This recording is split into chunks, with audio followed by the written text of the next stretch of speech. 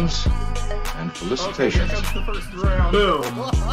And Jeez, that was just unnecessary. You kidding me? You can't be out of range? What? Greetings and felicitations, YouTube. Jarl the Appian way here. We've got a battle replay to show you, submitted to me by Topher and Rico, two regulars on my channel. You know them by now. If you don't, how dare you? This is my first time seeing it, so let's just get right on into it, see what's going on. Oh, I've got to immediately pause this. I have to immediately pause this because we've got an ambush that got foiled. It looks like we're playing historical mode. Yes, we are. Historical mode.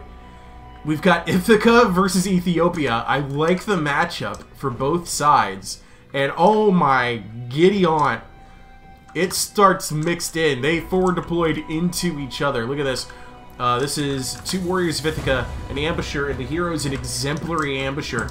And they are right on top of some Ethiopian javelin men. Holy cow. Ethiopian javelin men. 1, 2, 3 units of Ethiopian javelin men. However, I think overall Ethiopia is in a better position. It's possible if the reaction from the Ethiopian player here is to just immediately move everything this direction, we could quick KO two warriors of Ithaca, and that means, and Ithaca's job right now is going to be to try and just get down this way as quickly as possible before Ethiopia can get over here. Okay, all right. Let's just get into this. Let's see what we have overall. The rest of the Ethiopian lineup has 2 more Ethiopian javelin men, for 5 Ethiopian javelin men total. We've got a pair of Noctua infantry, a pair of shirted warriors, very expensive medium infantry, and we've got a fighter ravager hero who is also a shirted warrior. 3 shirted warriors, historical mode, only possible in historical mode. 3 Urjet staff bearers as well. Ithaca, something you might be a little bit more familiar with, so it's a grand total of 4 warriors of Ithaca. 4 renowned island skirmishers, which are like Diet Coke versions of the warriors of Ithaca, they really are. And 4 spear runners. Now let's talk a little bit about these Ethiopian units. These, if you've seen my channel coverage of Ethiopian javelin men, these guys are really good. They are so good, and they also look fantastic. I mean, just look at this unit. I love the fur pelts, and the shield is just gorgeous. Anyway, they're about to get nuked, so those guys, don't count them in here too long.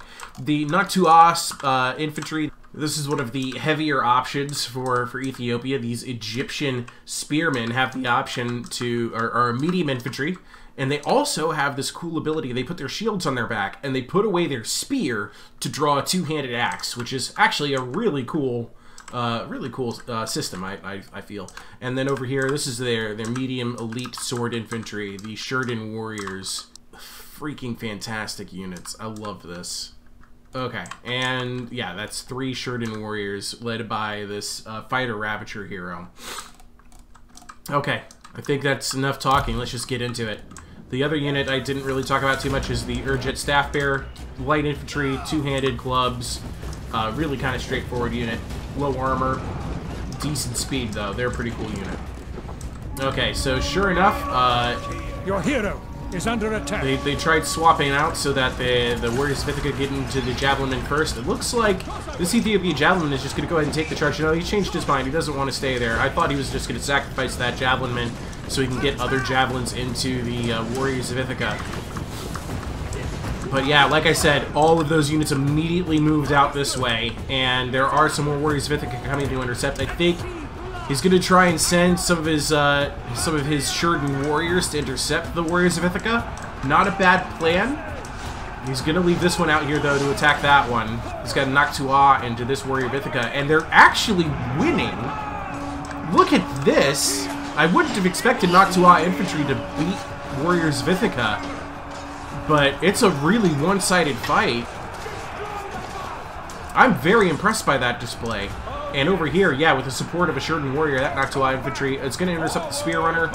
Here comes the renowned island skirmishers, so they could absolutely devastate this. Oh, here comes the spear runners. Yeah, they're going to charge in, remove the Ethiopian javelin men from the equation completely. This is going really, really well. But here comes the Urjet staff bearers. One of them is already rear charged this warrior of Ithaca and is supporting the Sheridan Warrior Fighter Ravager has hero. claimed the enemy hero. Whoa, but he's dead! That came at a very unfortunate time. He did activate Terrify just in time. Could he Terrify out this Warrior of Ithaca with a rear charge here? I think he might. Yep, he broke him. They're routing. Oh, but those spear runners are running roughshod now. This Noctua did eventually rout, but they got the other...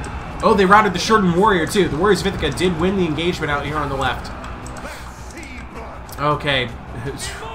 So even with the dead hero, though, he's still able to activate abilities. I wasn't expecting that, because he's able to activate Vanquish here.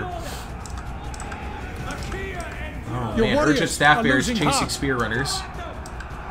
There's still, that is still a Sheridan Warrior, so there is still a very good unit, but the balance of power is firmly in Ithaca's favor, and I don't really see a way that the beleaguered infantry of Ethiopia can win this.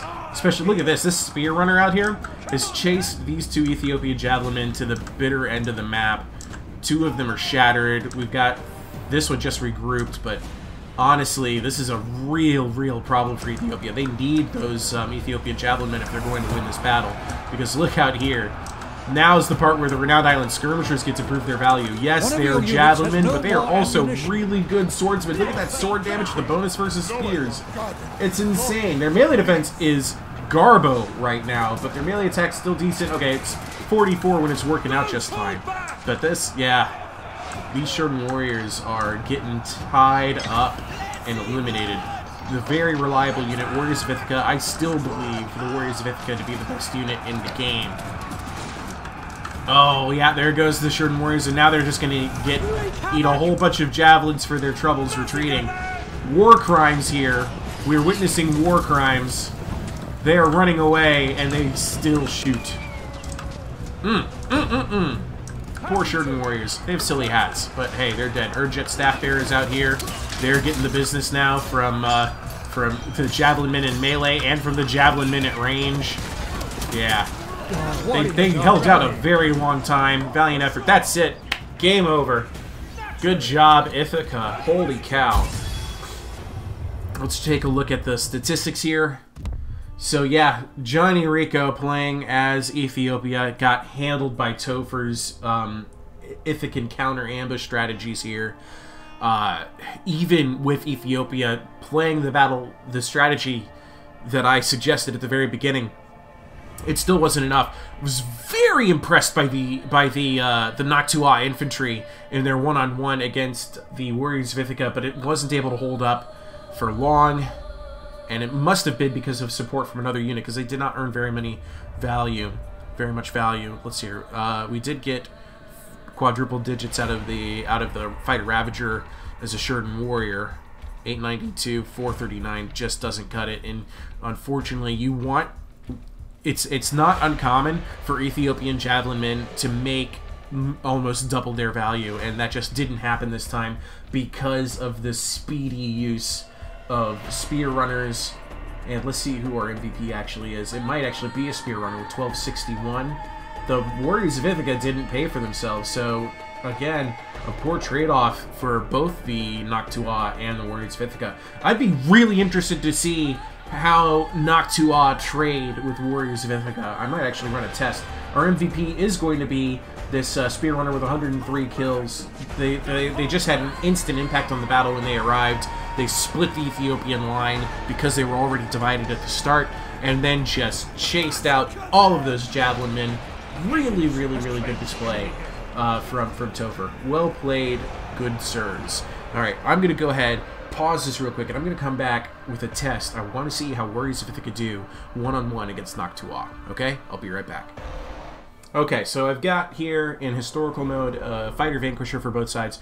I'm going to be running the Noctua, and I'm playing against the AI as a Warrior of Ithaca. Let's just go ahead and let this start. Now, here's the thing about fighting Ithaca. You always have to go find Ithaca. Let's go ahead and put these guys into... attack. Okay, I should have some kind of... I'm very confused. I thought this unit could put its shield on its back. Anyway, the test is showing almost exactly what I thought, that they trade about evenly. I'm using my abilities because the AI is using his abilities. Trying to be fair about it. But it looks like this is over with myself the victor. Yeah. I'm confused, though, because I could have sworn that Noctua could put their shields on their back. Right? Is that something that's not available for the hero unit? Let's do this test another way. I'm gonna grab another Noctua. Right? Yeah, this unit can swap. And let's add a Warrior of Ithaca. So the price difference here, by the way, Warrior of Ithaca at 1030, Noctua with 1140, however. Okay, so there is a significant difference there. Let's do this again. Testing this out. Warriors of Ithaca continue to be one of the best value units in the game, just easily. Yeah, so the hero cannot swap its weapons.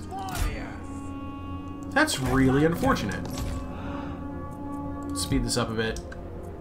So we have javelins just like they do, but I have better charge bonus, so I want to get into them as soon as I can.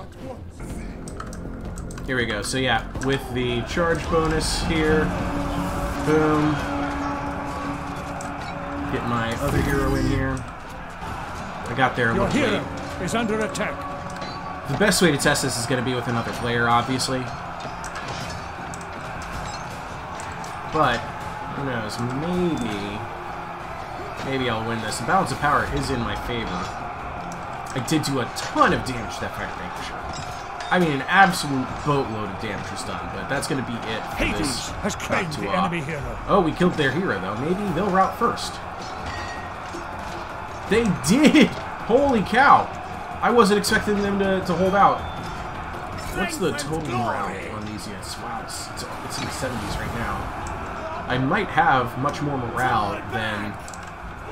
Okay, they're routing too. I don't know. Are these results conclusive? Are the Noctua a good answer for Warriors of Ithaca? Am I just blowing steam out my butt? I'm not sure. I'm really not sure. We won. Interesting. Very interesting. So, two very different units. One of them is a spear infantry with an axe charge option. The other one is, you know, the vanguard deploying, stalking, javelin chucking, world-class Warriors of Ithaca. Noctua are more expensive. You would hope that they would win more battles. However, the Warriors of Ithaca are known for punching above their price line. I don't know. I'd be interested to see what your takes are. The Warriors of Ithaca managing 571, 629. Noctua managing 1034. That's the price of a Warrior of Ithaca. And 629. Man, I just don't know. Interesting. Anyway, that's it for me today. Ta-ta. I love you all. I'll see you guys in the next video.